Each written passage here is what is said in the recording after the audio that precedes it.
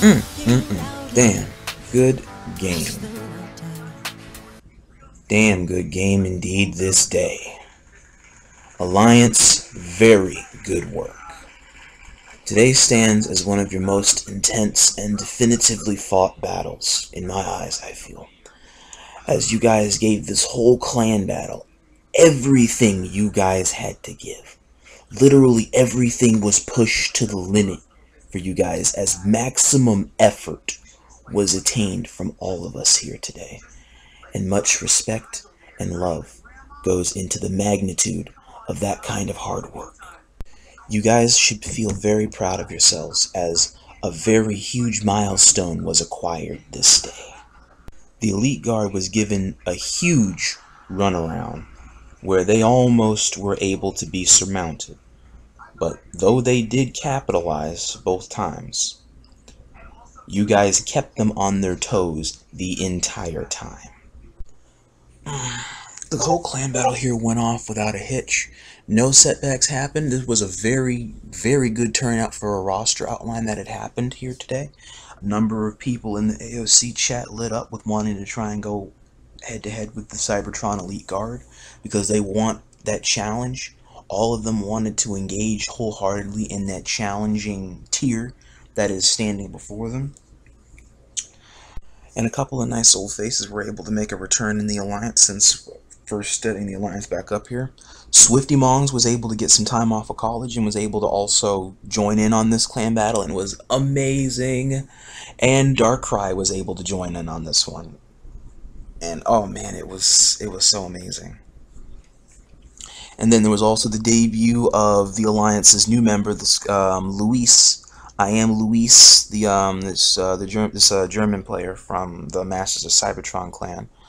Because he was between clans after he got kicked out of MOC, and then we picked him up on A.o.C. We picked him up for A.o.C. and then popped him here in his debut clan battle. And oh man, this kid did not disappoint. Like, everything was on point about this clan battle that I can't say that there was any real one particular fault lacking. Let me go get something to drink here real quick, because I'm really exhausted. And then we're going to go on ahead and go over my revision for the clan battle.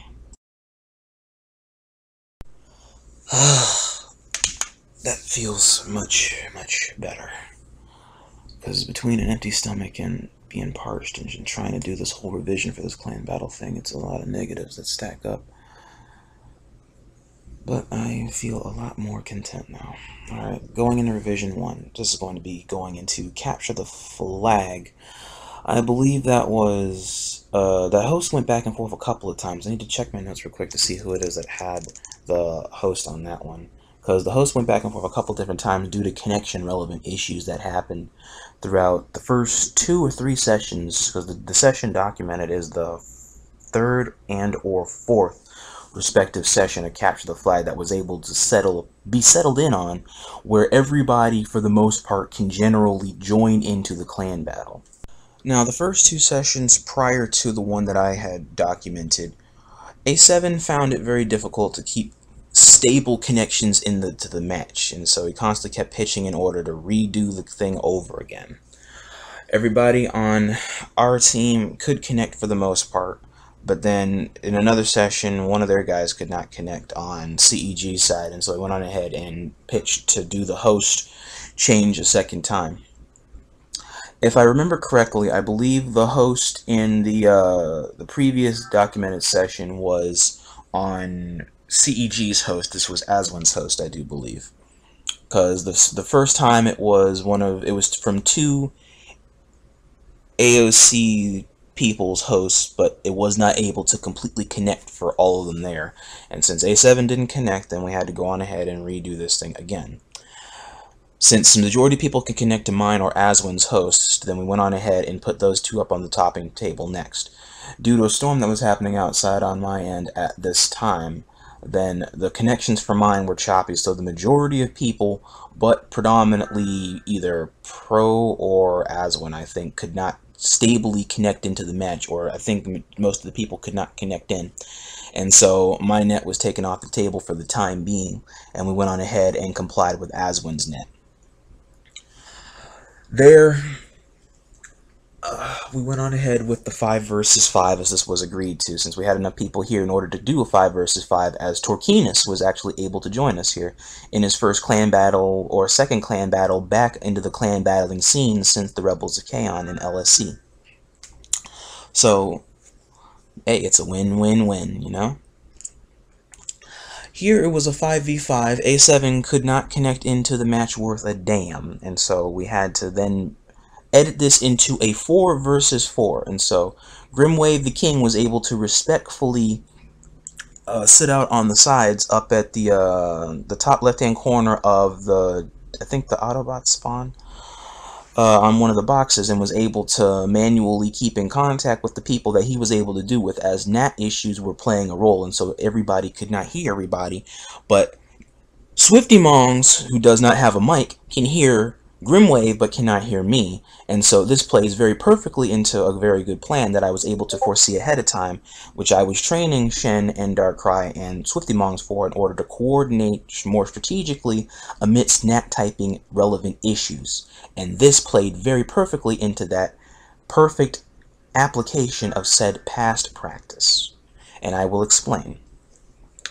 You see, going into different types of NAT types hosts, I suspected that eventually we're going to come across another situation where we're all not going to be able to hear each other, but if you go over an idea or a set idea where everybody is roughly on the same page before we get the ball rolling, then everybody is going to play off of each other without even knowing that they're going to be doing it. Kind of like investing in a future phenomenon, let's say.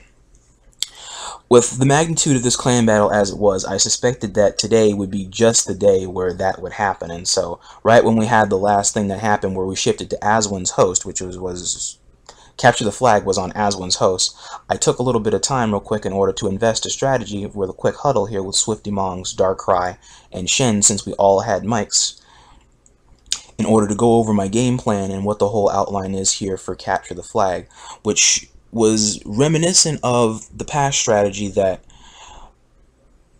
A.o.C had used against Nemesis once upon a time, a long, good ways back. All I had to do was just tweak a couple of people around. Since we had all of our heavy hitters in play, now's a good time in order to try to push and be a lot more aggro rather than being more strategic. Because here I have an idea that they were probably expecting us to play defense and offense and not be completely on the offense. That was the play of the game I wanted to strongly invest in order to switch up everything. That way it would completely throw the guard off.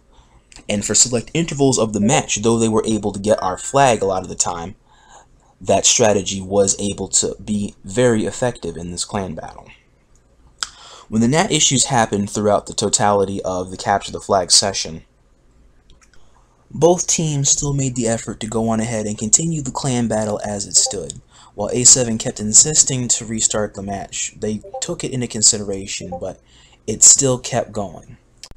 The general state of affairs continued to escalate as the intensity of the match escalated. Here, the combo and the buddy system outline that I continuously kept relaying to Grimwave, and Grimwave kept popping in the chat, since people got their phones right there while this is going on.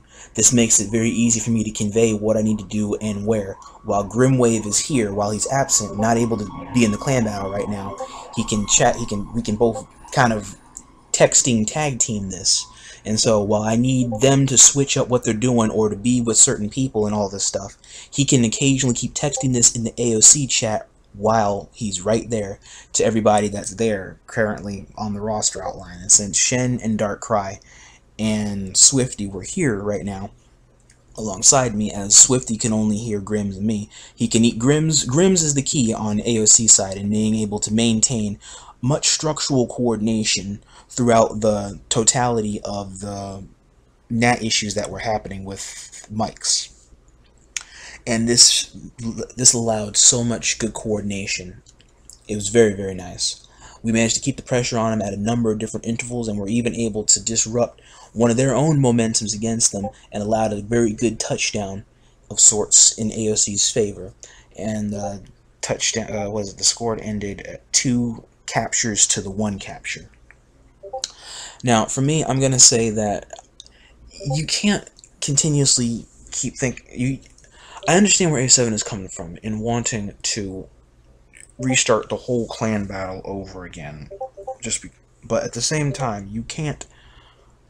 I understand where you're coming from in wanting to restart the whole clan battle over again because you can't connect or because there's connection relevant issues. But at the same time, you can't keep wanting to pitch this whole thing to restart the whole clan battle over again just because you can't connect, but everybody else in your team can connect. Because at some point, the clan battle will have to go on in some sense without some person or persons being there to some extent, and it causes unnecessary frustration in the whole progression of events that are happening right now.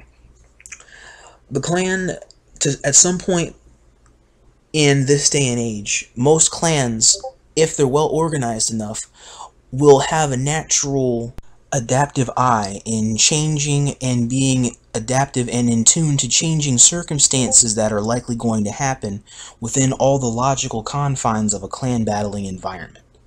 Barring the barring the belated arrival of Lord Megatron 187, who was also scheduled to be here today at that time for the C.E.G and A.o.C clan battle, all of C.E.G's key players were present to the match and were all more or less easily well prepared for the most part to coordinate or to attempt to coordinate through the pending changes that may happen, from the connection relevant issues to NAT issues on their end, which none of them use mics, by the way, to possible disconnections.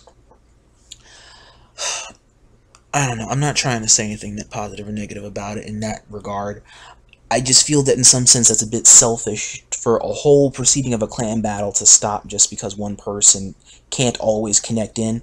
There has to be some type of a point where you have to have faith in your team to be able to make all the right judgments without you necessarily being there in person, but being there vocally in order to systematically instruct or spiritually instruct the team to victory. That's the only 2 cents I can really give about it, as everything else about the clan battle was more or less very structurally sound in the Capture the Flag session. Moving on is round 2, which was on our host, their map pick, I believe. Speed that along. That was on Array for Conquest, 500 point gap. There, the plan outline here was one of my old outlines that was originally used against the Pride of Festoon back in 2016. However, it was reworked around some, as the majority of this plan here was reworked from Shentaliv and Darkrei's perspective, as they gave an input on how they wanted to switch up a couple of things here and there, and then implement this strategy in order to try and keep pushing, and in a sense to try and have Shen turn me and Darkrai into the occasional glass cannon, since we're both going to be going heavy the whole time. That way we can continue to keep applying pressure to Aswin and pro skills back and forth, and keep Marines disoriented long enough in order to keep the advantageous ins and outs in A.o.C's favor. This tactic was very well executed in my opinion, as it was able to keep a good deal of momentum in A.o.C's favor. Coordination was key as the clan battle escalated.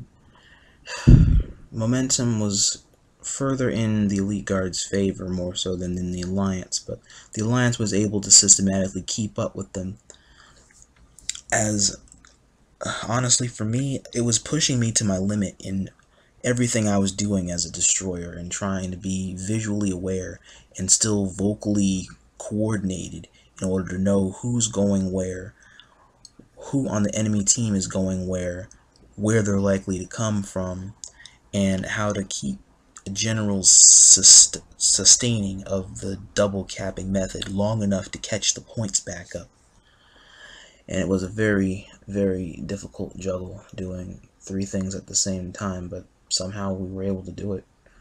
And though we lost, it was a very good accomplishment in its own right, as we were almost able to pull that score completely back in our favor. But that right there is what I am very proud of for the most part of the clan battle, is that conquest match next to the Capture the Flag. And then lastly is the round 3, which was the team deathmatch session. During the TDM session, a different tactic was taken as the ruling outline for this part of the clan battle had changed, which was thought upon and agreed to by all of the respective clan leaders that were present. So it was me, A7, and Grimwave. While the agreement of item prohibition and the max of 2 of a class were still in effect as follows, everything still following under the general DMG ruling outline that is in play. The use of Fire Blast and the Chaos Rift Combustor, however, from said classes were on the table for general use this go-round, rather than being excluded or exonerated from clan battle etiquette like they usually are in given verbal arrangements of given protocol. In addition to this, amidst the layout of specific tools that were now being used in this huge gray area, this would also mark the debut of Luis, or I am Luis here on his A.o.C Tonics account. Now, him being a destroyer main for the most part of my present observation and his capabilities following his leave-taking of Masters of Cybertron, this allots a good opportunity in him making an established intro properly into the clan battling environment, as a past Promise Clan opportunity that would have implied the same thing for the same etiquette form from M.O.C. did not occur, so it was a good move to pick him up, that way he could actually see some action. While the use of the CRC without penalty at this time didn't exactly help him break the habit along in the right sense to not use the freebie weapon, I am okay with this to a pretty good degree here, because I can be a lot more lenient, and so long as he was able to have fun in the right sense at that time, like everybody else, then no harm logically was done or could have been done. No harm logically could have been done here. Without worrying about, well, anything. Like anything all, basically, since anything was fair game now at this point. Team Deathmatch did not feel as hard as it previously could have been in some sense. While TDM was lost as well, but in a much closer game than anyone had perceived. Looking back on this whole clan battle as a whole, honestly, the total clan battle setup today didn't feel as hard as I first thought it would be once I settled into it. The mindset coming out of it is much different than the mindset I had going into it. This is a good thing, as a towering entity or a dominant opposition in a way is not so tall of a match that one would seek to conquer in the end game. And a feeling of contentment here is what I'm hoping was reached for the Alliance of Chaos from today's rewarding endeavor. As for me personally, I can't help but feel as if I still need to do better. However, today can suffice as it stands. I spent my hours each day, up till the day before this clan battle thing, just doing solo escalation and TDM, practicing quick hip firing and counter movements in order to prepare myself specifically for this battle, where I knew 100% I had to be pushing myself to my limit the whole time to represent my clan, or to even keep up with the pace if the pace would be seeking to be picked up or be beyond a foreseeably scouted prediction. But nonetheless, I think I can suffice with today's general outline here. And the Alliance of Chaos will be able to fight another day, as you all always will. And in the end of days, that is the key thing, is to be able to walk away and we go and fight another battle another day, faster, stronger, smarter, wiser, making it do what we do to represent the Alliance like how we do. Very good work all in all, and this will conclude my synopsis regarding the Alliance of Chaos and the Cybertron Elite Guard, Chapter 3, Aftermath Documented Thesis. You guys have a good one ahead, and as always, till all are one.